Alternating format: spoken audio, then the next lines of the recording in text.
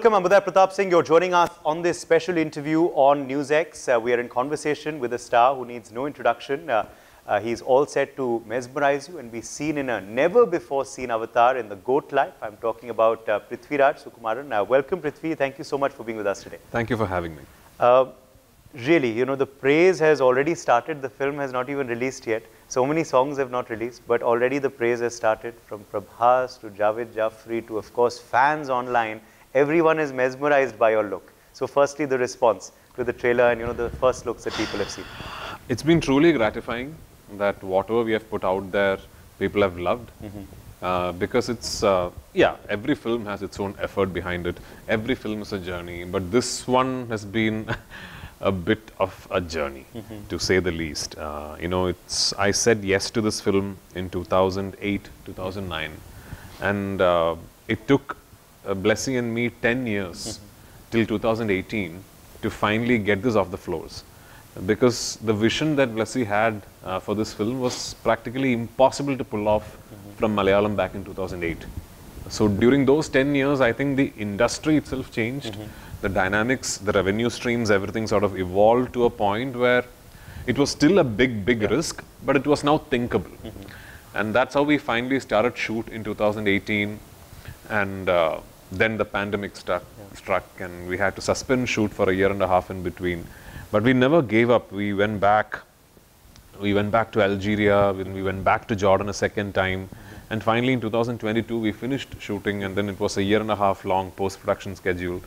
And finally here we are. So, you know, to be traveling with a film for 16 years, 17 years, is that's a part of your life. You know, when I said yes to this film, I wasn't married. Of course, I wasn't a father. I had not turned producer. I had not turned director. So all these different phases of evolution of my personal life as well. You know, all through those days, those years, one constant has been this one film.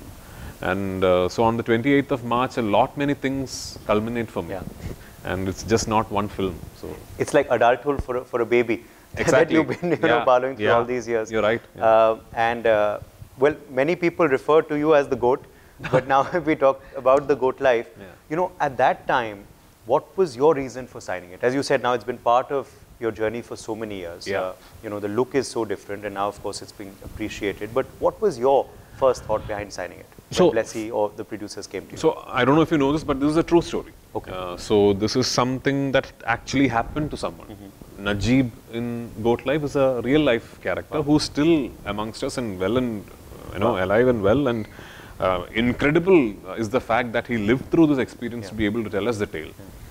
So, when Najib came back and, you know, how the world got to know of his story is a writer, a very, you know, one of the most followed writers in Malayalam, Benjamin, who's a story writer, actually met Najib and decided to write a book on his life called Aadujeevitham, which to date remains one of the largest selling books in the history of Malayalam.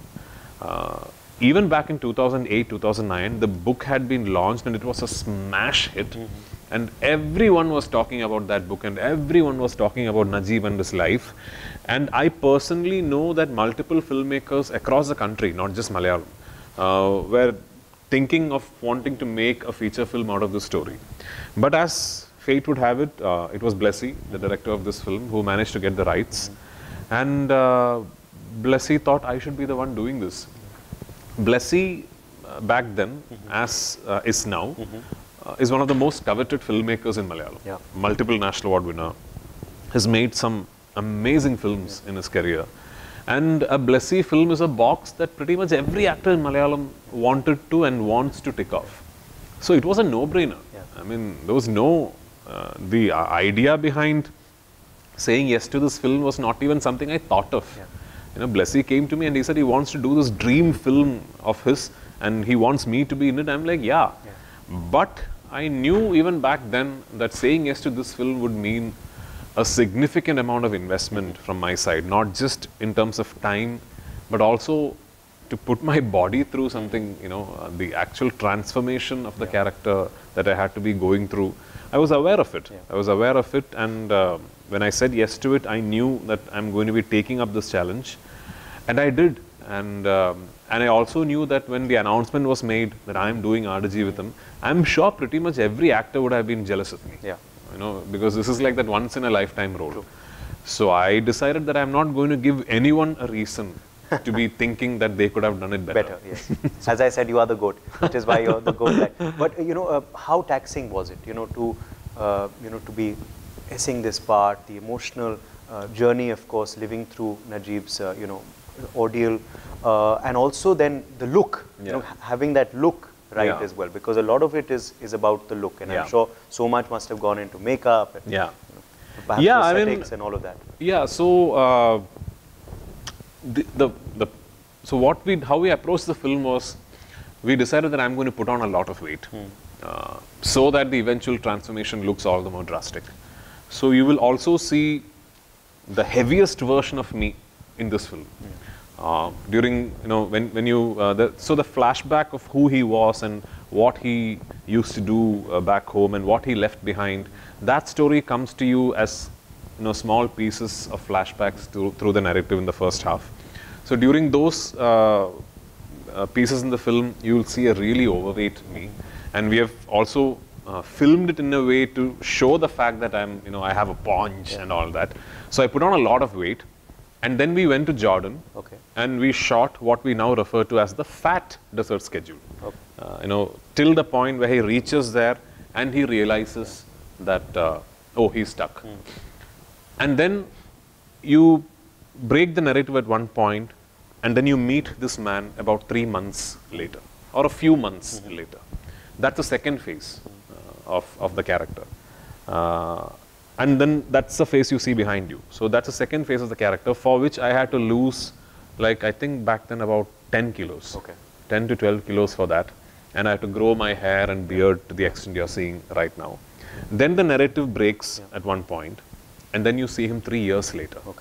Where he's completely emaciated. He has this long beard, overgrown nails, and long hair, and he develops a lot of physical attributes like a nervous twitch, and so his leg gets broken, and then obviously there is no way to fix it.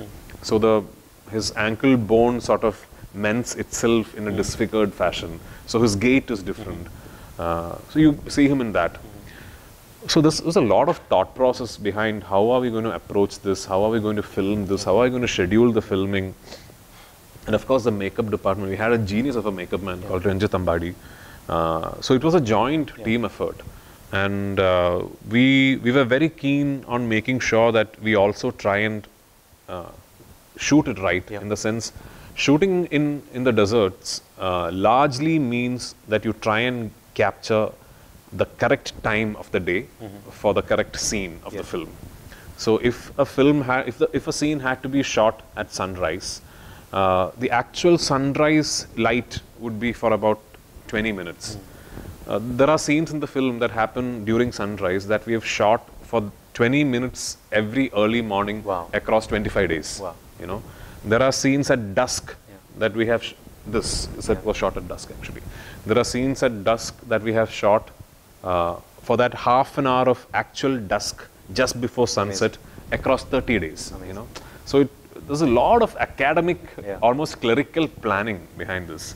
It was just one of those experiences that as an actor for all the viewers who think it's a cushy job, it's a glamorous job, it's an enjoyable job. Look at this. This is the labor that goes into every project and every role. I mean, there are so many. Like, say for example, there is a shot in the teaser of the film, trailer of the film, where you see a reflection of my character in the eye of a camel. So that actually came about quite organically. So there's a scene in the film where I finally bid farewell to all the animals that I've been taking care of, because I've decided I'm going to leave. And so I give the camels their feed for one last time. And we are doing this shot of me with the camera behind the camel, where I'm telling the camels that I'm leaving and I'm not going to come back.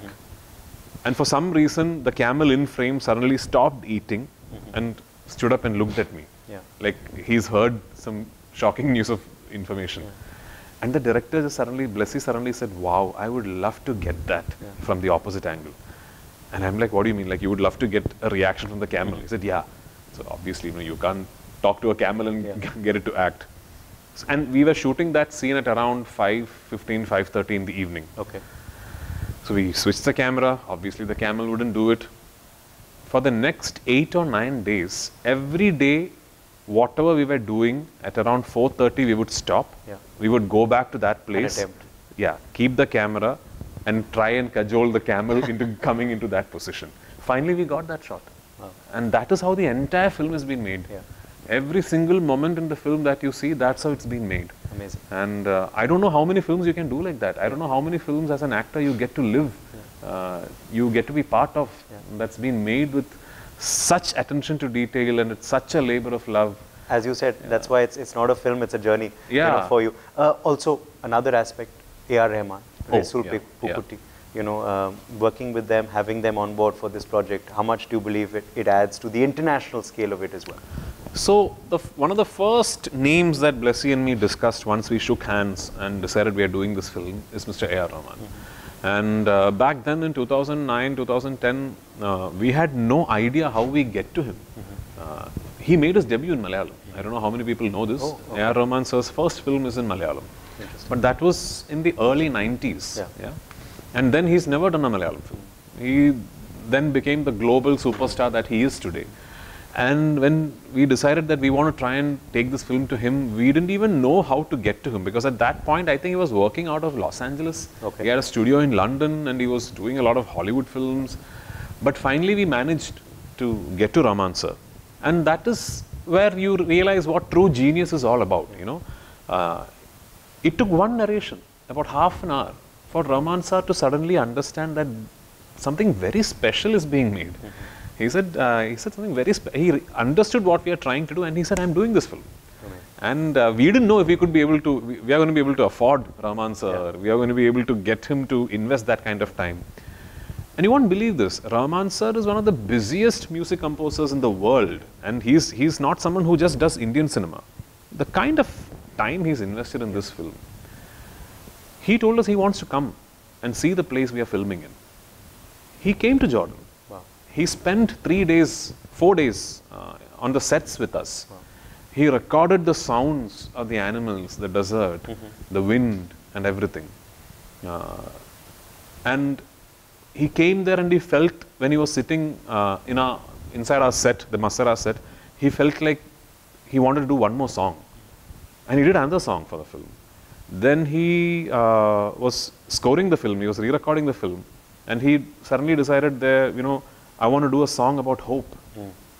I want to do a song about hope because this film makes me feel that way. And there's this hope song that he's just done. And my God, I mean, for someone like him to be so influenced with a film that's been made, I think there is no bigger certificate for the film.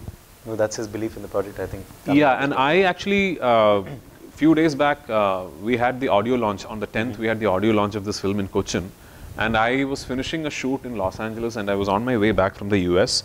So I had a connection in Dubai. So when I walked into the aircraft in Dubai, I realized the seat next to me, Rahman sir was sitting.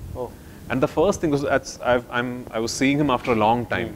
So the first thing I told him is, sir, I so wish, the songs now you've all heard, but the background score, I told him, I so wish I could listen to that when I was acting, because he's made music like a character. The thing is, this is not a very verbose film at all. Large chunks of the film only have the sounds of the desert and silence and the animals and this one man in his solitude. And there is nothing that is being said.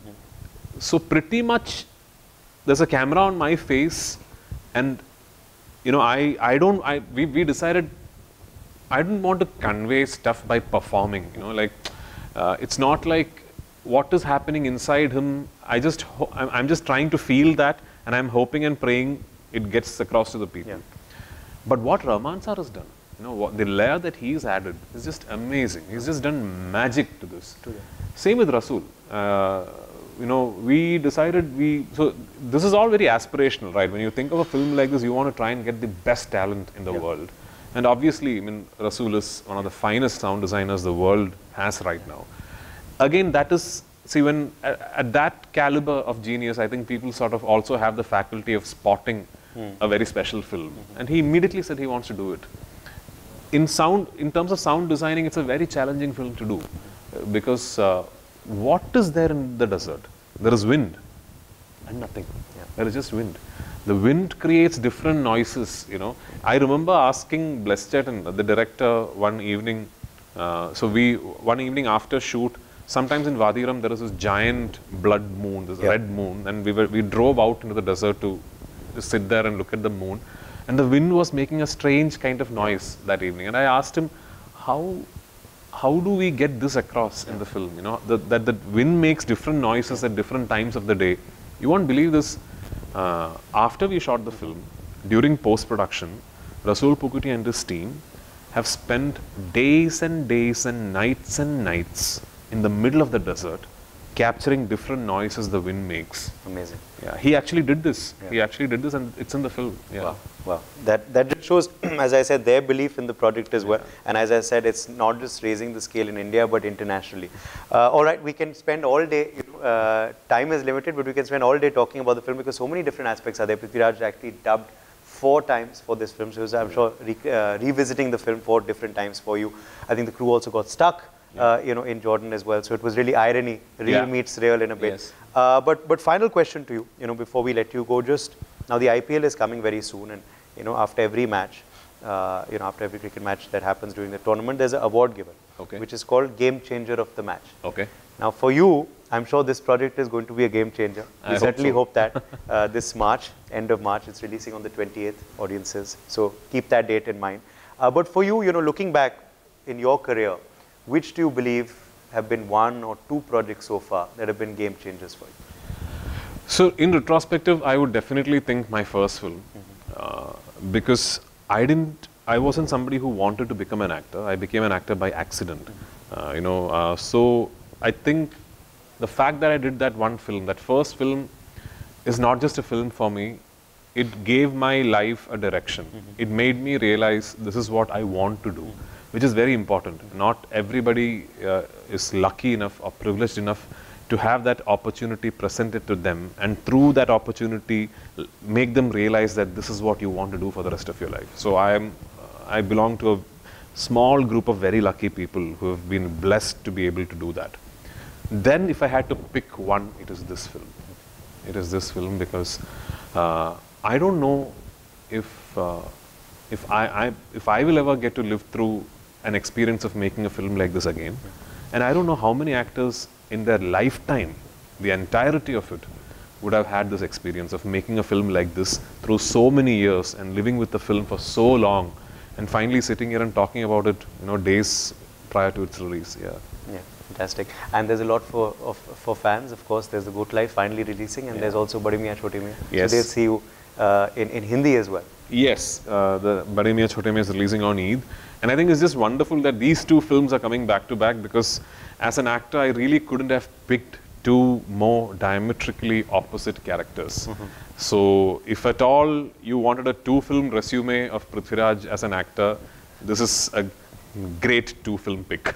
Versatility at its best. All right, thank you so much for joining us, and all the very best. As I said, it's really been a passionate project, labor of love, like a child for you over these years. So let's certainly hope now the audiences give blessing to their child. बच्चा बड़ा हो रहा है तो अब आपके support की आवश्यकता है. Thank you so much. Thank you so much. For more such videos, subscribe to the NewsX YouTube channel, hit the bell icon.